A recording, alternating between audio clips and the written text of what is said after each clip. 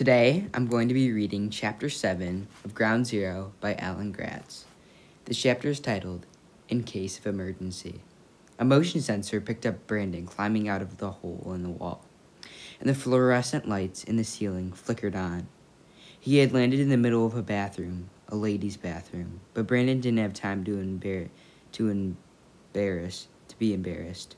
He scrambled to his feet and peered back through the hole at the people still trapped in the elevator. "I'll bring help," he promised, and he ran for the bathroom door. Brandon burst out into a corridor. He ran past a fire extinguisher and a fire hose box hanging on the wall, and into the first office he came to a company with the name Hagudo Bank printed on the door. He saw a reception desk and a couple of chairs for visitors, but no one was around. "Hello," Brandon called. There was no smoke here. He pulled down the wet napkin. He tied it around his face and took a deep breath of fresh air. "Is anyone here? We need help." Brandon ran past the reception desk. A small group of people stood together at the far wall, staring out the window at something. "Hey," Brandon said, running towards them. "Hey, we need help." Brandon stopped short, mesmerized by what he saw out the window. Paper. The sky was filled with thousands and thousands of sheets of paper, flipping and falling like the ticker tape parade when the Yankees won the World Series last year. But this wasn't right. No one could have thrown all these papers out a window on purpose. The World Trade Center's windows didn't open. Large chunks of glass and metal sliced through the paper blizzard, and some kind of liquid poured down the side of the building, even though it wasn't raining. Brennan's stomach twisted. Something very bad had happened above them in the North Tower. But what, and how high up? All the way up the windows on the floor. Was Brandon's dad all right? "Gas explosions," one of the bankers said. "Has to be." "No way," said another banker. "The World Trade Center doesn't have gas lines in it." "Please, we need help," Brandon cut in, asking them jump. "4 people trapped in an elevator. There's a lot of smoke." "Where, kid?" a man asked. "I'll show you." 2 men and 1 woman from the group followed Brandon back down the hall and into the bathroom. Brandon was almost afraid to look through the hole. What if the elevator had fallen while he was gone? What if everyone inside was dead? Dark black smoke poured from the hole, making it hard to see, but Brandon heard Stephen cough, and he sagged with relief. His friends were still there. "Oh my gosh," said one of the men who'd come with Brandon. "Here, get back," the other banker said. The 2 men took turns kicking at the drywall, and the woman ran back to the office to call 911. Brandon heard the elevator car drop suddenly. Dishes clattered, and everyone inside cried out for surprise and terror. The car jerked to a stop, a foot lower, but Brandon held his breath. If the car dropped too much further, the passengers wouldn't be able to reach the hole. And if it fell down all the way... "Hurry," Brandon told the men. "We have to get them out." The bankers were kicking at the drywall as hard and fast as they could, but they were already panting hard and sweating through their dress shirts. The smoke was getting worse, too. Brandon coughed and looked around frantically. He had something to do. The help he'd brought wasn't enough, and they hadn't have time to wait for building security or firemen. Firemen, Brandon thought. Then all of a sudden, inspiration. He ran back into the hall. There, a fire hose box. Brandon didn't want the hose curled up around inside it. He wanted what was in front of the hose, right behind the glass. A fire axe. The instructions on the window said, "In case of emergency, break glass." Well, thought Brandon, if there ever was an emergency, this is it. He yanked the fire extinguisher from its cradle and used a heavy thing like a battering ram. Ksh! The glass scattered, and Brandon cleared out the rest of the shards enough to reach inside.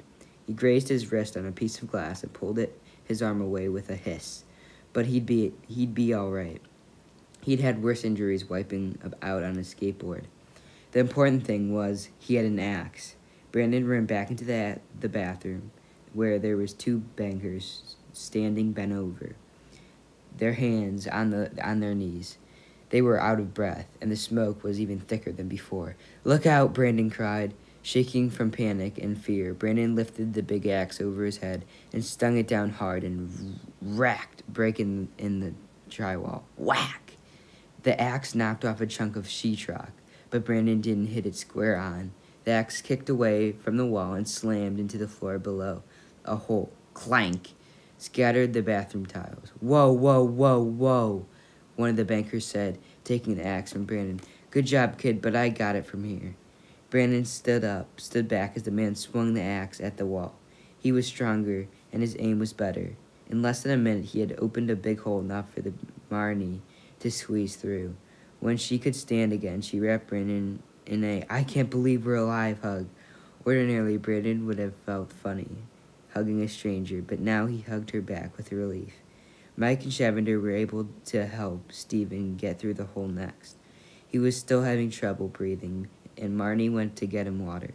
Finally, Mike and Shavender squeezed through the hole, and then everyone was out of the horrible elevator. Shavender gave Brandon a high tug. "You saved us, Brandon," he said. Brandon pointed to the men from the bank. They did the work. Brandon, with the axe, wiped the sweat from his brow and smiled. "I guess chopping all that wood as a kid in Wisconsin paid off," he said. Marnie tried her cell phone again, and this time she got a signal. She stepped to the corner of the bathroom with a finger to one ear and her phone to the other. "Does anyone know what happened?" Shavender asked the bankers. "Felt like an earthquake to me," one of them replied. Yes, I'm all right," Marnie told someone on the phone. "The signal's bad. Han, I can't." "Yes, we're trapped in an elevator, but—" She was quiet for a moment. "Oh my gosh," she said. She turned her face to the rest of them. "My husband says an airplane hit the building. A passenger jet. It's all over the news." "My God," Stephen said. "That must be why the building tilted. We were in the elevator when the plane hit." "A plane hit the building?" Brandon felt a jolt go through him. That didn't make sense. How could you fly a plane into one of the Twin Towers by accident? They were the biggest, tallest buildings in the city, and there wasn't a cloud in the sky. No pilot in his right mind would. Screech! Brandon heard the sound of metal grinding against the metal, and he flinched.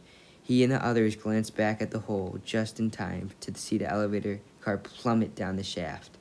Nobody moved, and nobody spoke. Everyone was waiting and listening for the elevator car to hit the bottom, but the crash never came. Or maybe it was so far down that they couldn't hear it. Brandon exhaled and slumped forward. Mike cursed underneath his breath, and Stephen let out a single sob. They had come that close to plummeting to their deaths. "Han, I call you back when I get out," Marnie said into her phone, and I flipped it closed. In a daze, Brandon followed everyone out of the bathroom. The two bankers went back to their office, and the elevator survivors stood in a huddle. "The plane must have hit somewhere high up," Mike said quietly. "Cut through the elevator cables." "My dad," Brandon said suddenly. "He's in the windows on the world. The plane hit the 107th floor. He exchanged a frantic glance at Shavender. With Stephen's eyes searched the ceiling. "My company spread out over 5 floors. What if it hit one of those?" Marty put her hand to her mouth. "My company covers eight floors right above us, and there were a half a dozen people at work already this morning." "I'm sure they're all right," Mike said, but there was no way he could know that. Brandon thought. There was no way any of them could know what floor the plane had hit. One of the bankers came back from his office. Claudia got 911 on the phone, and he reported. They said to stay put and wait for the firemen. Mike shook his head. "Not me. I'm done. I think I'm escaping that elevator. That elevator deserves taking the rest of the day off." The other elevator survivors nodded. "I am not getting into another elevator. Maybe ever," Shavender said. He gestured to the door and led to the stairway. "It's 85 flights of stairs down or 22 flights up." "Up? Why would we go up if that's where the plane had hit?" asked Mike. "The stairs might still be clear, and they can't take us off the roof in helicopters," Shavender explained. "They did it once in '93, and it's a lot shorter trip." "I left my purse and things in my office," said Marnie. "You can come back and get them tomorrow," Shavender told her. Stephen coughed. "I can't go up," he said. "I'm sorry, I'm still having trouble breathing." "I'll help you go down, no worries," said Mike. "So will I," Shavender said. Stephen nodded gratefully, and each man took one of Stephen's arms over their shoulders. Marnie followed them. The bankers decided to stay. Nobody asked Brandon what he wanted to do. Maybe they all just assumed he would go along with the group from the elevator. But then he entered the stairwell. Everyone else started going down. Brandon knew he couldn't go with them. He kept hearing his dad's voice in his head. "Brandon, what do we say about this? About you and me? We're a team," Brandon said aloud. "That's how we survive, together." Brandon tied the wet napkin around his face and started to climb the stairs up to windows on the world. That's all for today. Thank you for listening.